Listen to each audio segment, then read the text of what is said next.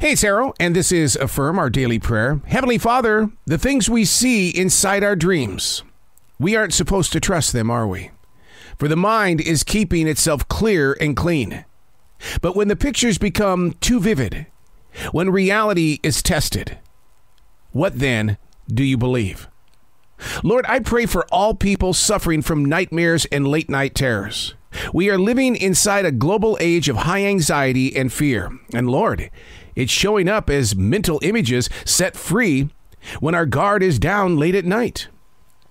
Teach us, Lord, to be open with what we are seeing, to make it part of the conversation, to not walk alone during a time period the heart and head are flooded with scenes put into play by a way of what research says is an act of setting things free.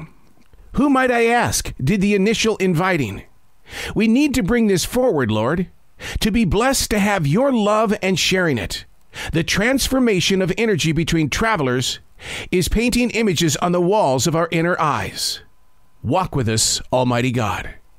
With you, Lord, we are not lost, and we are not in fear. We are grateful for your everyday presence.